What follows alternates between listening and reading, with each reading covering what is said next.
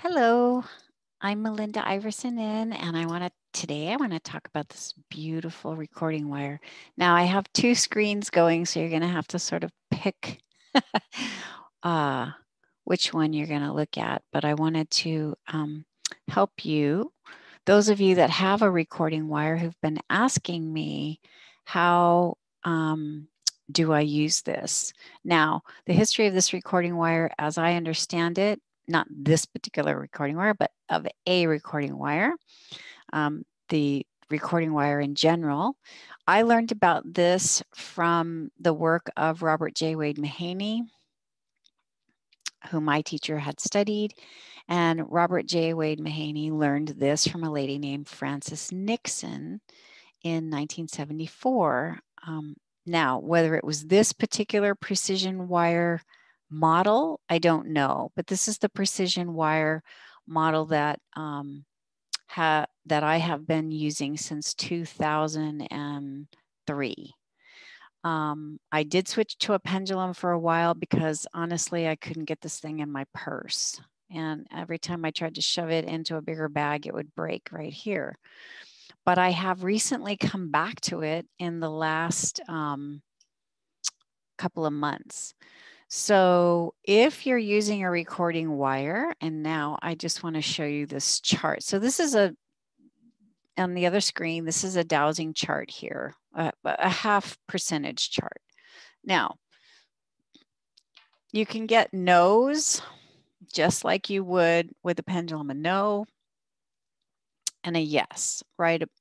Here's the yes going this way and the no's going this way. You can do that. That's one way to get yes and no's. Another way to get yes and no on this wire would be a no is this way and a yes would be to the opposite direction. So this is my left is a no and my right would be a yes. So you don't have to wait for entire rotations. So a yes rotation or a no rotation if you don't want to. Now, you can get full rotations if you want to. So a yes meaning, yes, rotation clockwise, no, rotation counterclockwise. Now, and you can do percentages just like you would on a chart. So, positive percent this to the right, negative percentages to the left. So 90, 80, 70, 60, 50, 30, 20, 10, right, up to 0. And then this would be all the way to 10 or 100, depending on if you add zeros to the positive side. That's how I use it sometimes. So now I'm going to just change the view so you can see me actually working it on the screen. I'm going to change this to speaker view here. Okay, there we go. Now, so here's the deal with that. Wire speaker view. That's me. Okay. Now, while you are working your wire, so here it is right here. Let's see if I can get it in frame, right? So this is a rotation shaft right here, and it turns independently. When I was first teaching people how to use dowsing rods, I had a straw. Well, now you can use a paper straw with a coat hanger inside of it, and it would act as this sheath right here. So here is the recording wire. Now, let's say I want to do work. So what I'm doing is I kind of just let my wire float around a little bit. I get comfortable with it. The fingers, your forefinger and your thumb go at the very top of this ridge right here, right there. That's where the inspiration is going to come through. So when I start, does a little bit of a waggle, and I just kind of like, okay, I'm ready for question. You don't have to do that. You can just start with it in directly on the no, that way to the left. and just begin to ask. Now, let's say I want to work on protocols for myself, and I want to douse my etheric chakras. My question is there an imbalance in any of Melinda's chakras at the etheric level? And I get a no. So it didn't even move from the no. It just sort of went back to the no. If I want to try a different protocol, I would swipe my wire or I would shake it. So let's go to the subtle bodies. Does Melinda need any subtle bodies at the etheric level? I get a yes. Now, it can go to the right all the way, or it can give you a complete rotation as a yes. So what subtle bodies does Melinda need?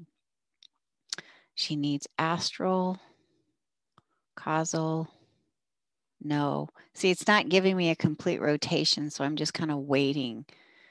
Astral, causal, egoic, etheric. Oh, I got a whole rotation. So I got a yes as a whole rotation.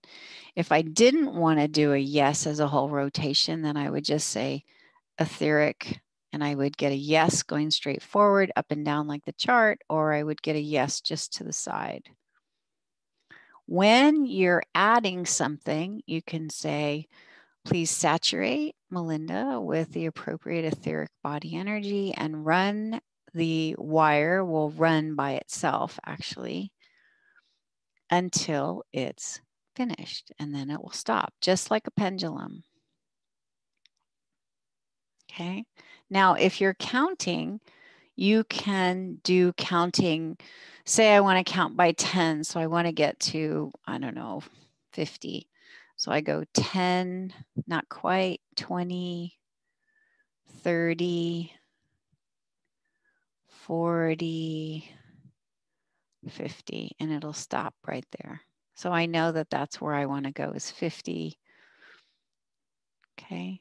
So if you're counting, you can, the number that you're looking for, it will stop either straight up or it will give you a complete yes to the right. I know it's kind of confusing on this screen, but you just have to kind of play with it because everything is a little backwards. So just remember counterclockwise, adding, counterclockwise, negating, clockwise, adding, rotation, bringing in energy. Counterclockwise is neutralizing energy.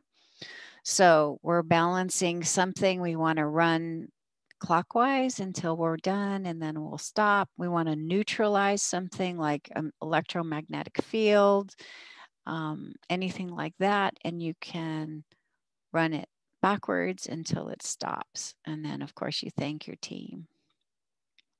There. Now, these recording wires are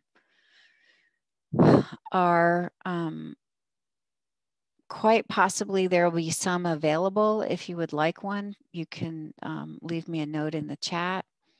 I have some that are being produced for me. There's only one person or two people that I know that are actually producing these, and I am in contact with one of them.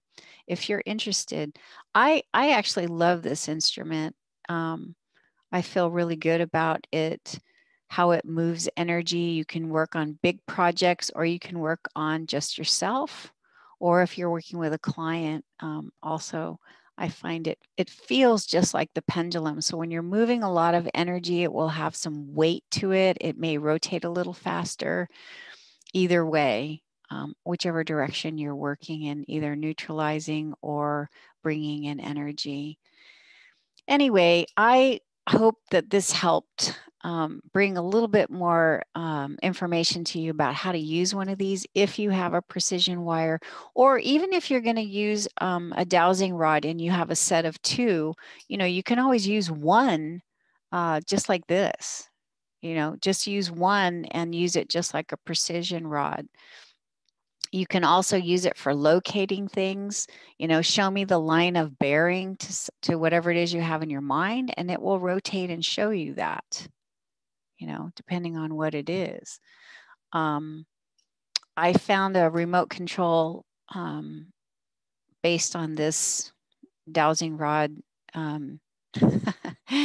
It kept showing me that it was that way, and I kept walking, and I'd end up in my bedroom, and but lo and behold, no matter where you looked, you couldn't find it. And it kept saying, it's in here, it's in here. It wasn't under the bed, it wasn't in any of the drawers, it wasn't hidden behind anything, but it kept showing me the exact location. So finally, my husband and I pulled back the mattress. We pulled the entire mattress off the bed, and lo and behold, the remote was actually made into the lower bottom sheet. So you would never have seen it, even if you just raised the mattress. It was actually tucked in the exact location underneath the bottom sheet. So trust your dowsing and enjoy and practice, and let me know how it goes. Okay, thanks so much for tuning in.